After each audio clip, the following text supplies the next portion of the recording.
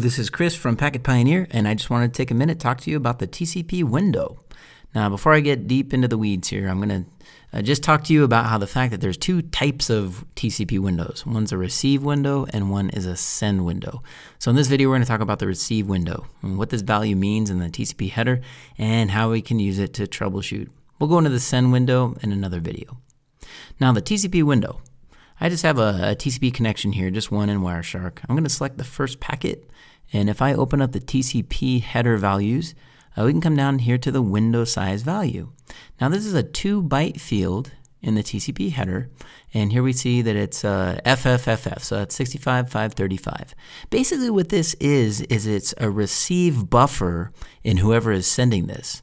So 192.168.1.1, this is the sender of this packet. He's telling the other side that I have 65.535 of receive window available.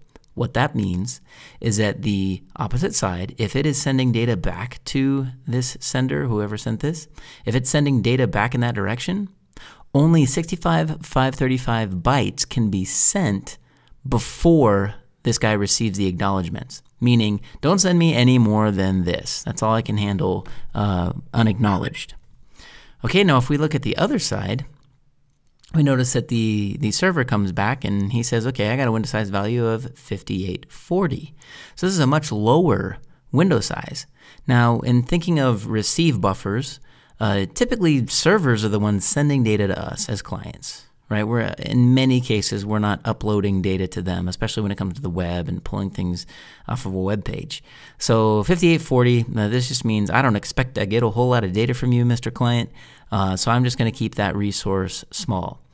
Now, if we go to the TCP, the last packet of the three-way handshake, we come down, we can see that the window size value is 64.240. So this time, the client has adjusted it slightly, but we notice that this value now appears in Wireshark, calculated window size. Well, window size value is 64.240, that's the number it's telling us, but this calculated window size is a whole lot bigger, as we can see here. So what's going on? Well, if you took a look on the YouTube channel here for the TCP handshake, you notice that we talked about the TCP options. And if we come up to the SYN, we can just look at that real quick for this connection. This connection is actually using something called window scaling. So the sender of this packet, he's saying, okay, my window scale, when you see this number up here, actually take that number and multiply it by 4. That's going to be my true actual window size. Now, the reason why it does that is because this is a hard number in terms of the amount of space that's allocated to it in the TCP header. So in order to make it make more throughput on like long connections or connections with a lot of latency, maybe high bandwidth, high latency connections, I'm going to want the sender to put a whole lot more data on there during large data transfers. So the only way that I can increase my window size value without actually breaking the TCP header is to use this TCP option called window scaling. So now what the server understands is that any value that the client sends for the window size value, actually take that number and multiply it by 4, and that'll actually be the calculated window size. So this is the true window size that the client is advertising. Okay, so that's also another reason why it's important to catch the handshakes when we're analyzing a TCP, because this is only sent once. It's only sent in the handshake, and we will never see it again. Okay, so now if we go down further in the connection, if we take a look at the data in flight and then we take a look at the acknowledgments, we come down to this acknowledgment, we can see that the client is advertising a 64.240 window, but the true calculated window size is down here below. Wireshark helps us out.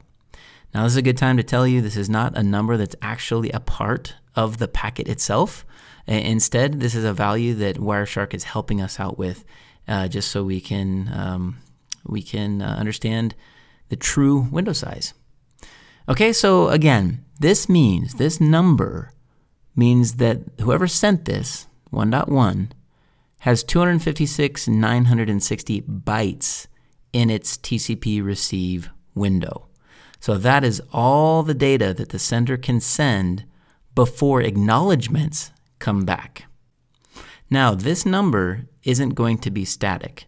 It could be that the receive buffer on the client fills up a little bit. Maybe the application isn't processing data out of it as fast as data is coming in, or maybe it's busy doing some other process, but it's possible that this number can begin to drop. In fact, in this trace file, I have an event here, and I'm actually going to scroll down. You can see these black lines over here on the right. Now these look ugly, right? Dupacks, previous segment not captured, retransmissions, and ugliness like that.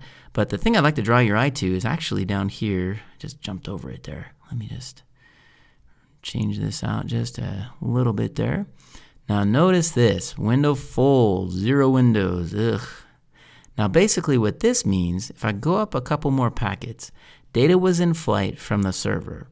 But if we take a look at the packets coming from the client, these are empty packets. They don't actually have any data in them. These are just acknowledgments coming back from the client. If I take a look at one of those, check out the window size value, okay? 2,920. Multiply that by 4, we can see 11,680. That's the true window size. So the server still has room, so it puts a couple more packets on the wire.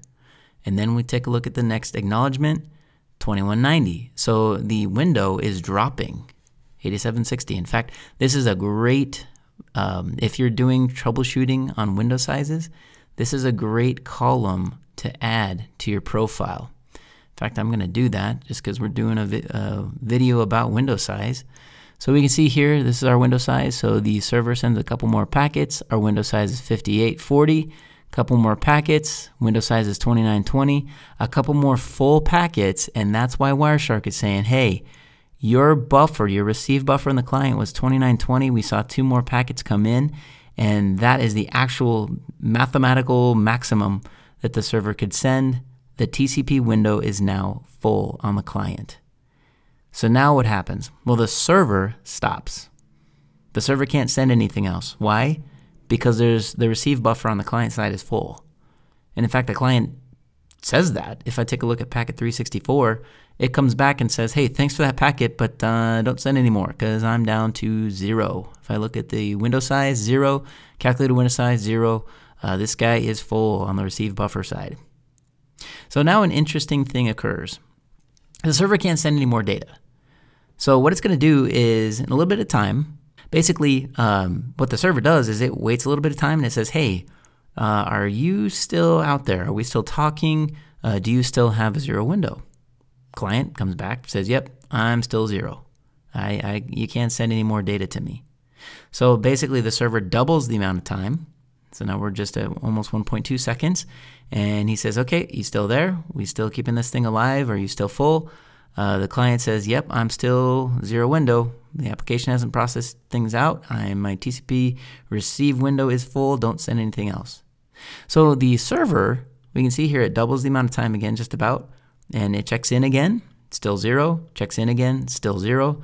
And these are full seconds, people, right? So server checks in, full window, checks in. Now, again, a full window. Now, about 115 milliseconds later, something happens on the client. The receive window gets cleared out. So now it goes up to 3760, and then it further updates its window to the sender. So now the client is telling us, I've got room for more, so fire away. So now the server, it turns around and says, great, here's some more traffic, right? And then it's off to the races. Okay, so if we think about it, although I saw retransmissions up above in this trace file, this really was the root cause of why things were slow for this client. I came in 3.6 seconds into the trace file.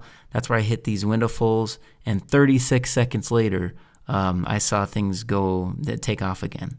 So really, I lost 33 seconds or so just with the client in a 0 window condition. So hopefully this helps you understand a bit more about TCP windows and how they work. And thanks for stopping by. Feel free to comment and subscribe down below, and I will see you on another video.